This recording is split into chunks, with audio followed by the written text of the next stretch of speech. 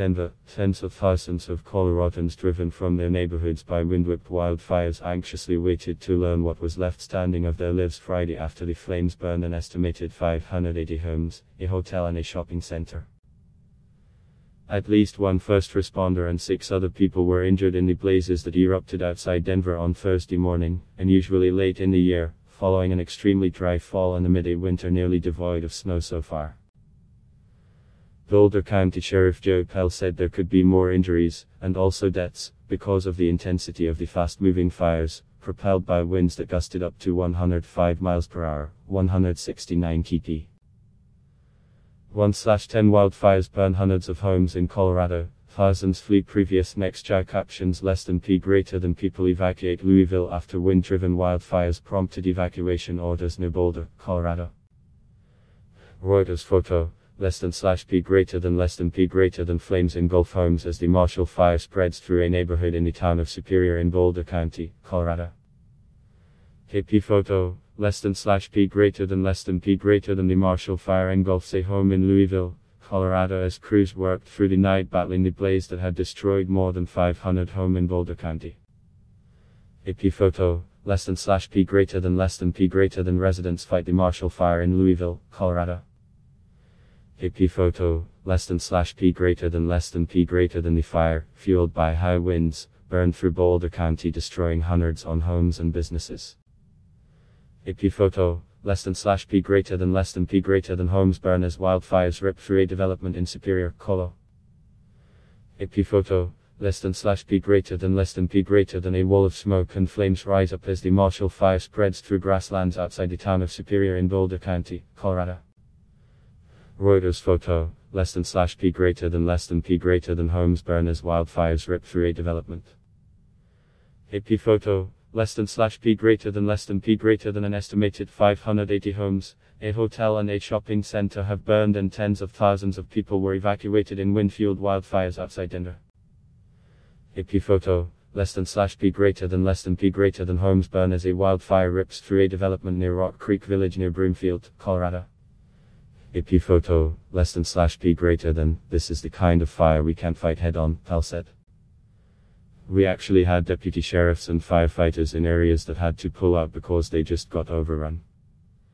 Buonella and his family were relaxing at their home in the city of Superior and looking forward to celebrating a belated Christmas later in the day when reports of a nearby grass fire quickly gave way to an order to leave immediately.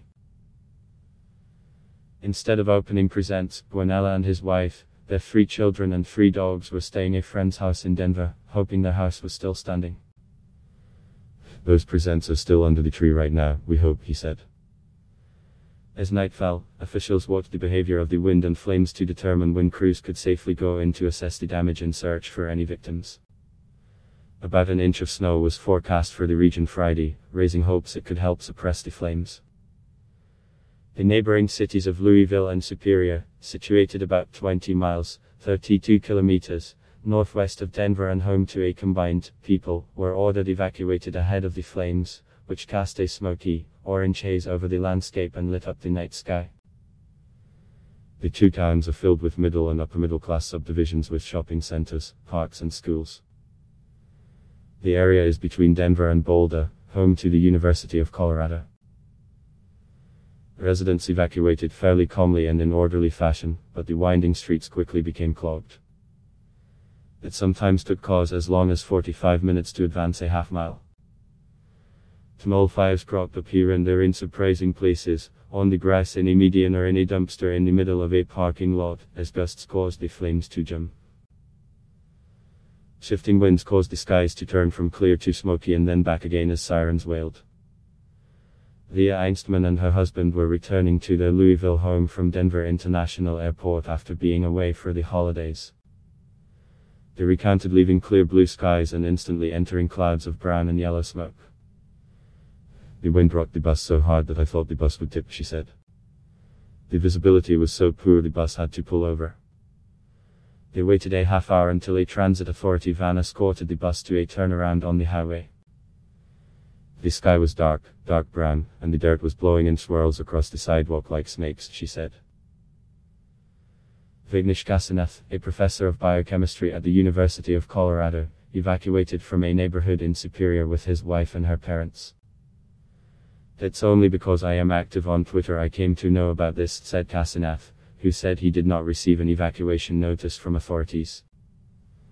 The first fire erupted just before 10:30 a.m. and was attacked pretty quickly and laid down later in the day, with no structures lost, the sheriff said. A second blaze, reported just after 11 a.m. ballooned and spread rapidly, Pell said. It covered at least 2.5 square miles, 6.5 square kilometers. Some of the several blazes in the area were sparked by downed power lines, authorities said.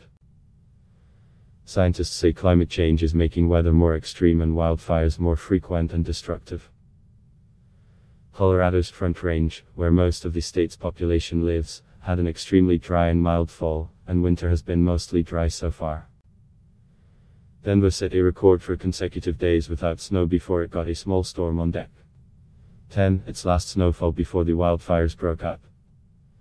90% of Boulder County is in severe or extreme drought, and it hasn't seen substantial rainfall since midsummer.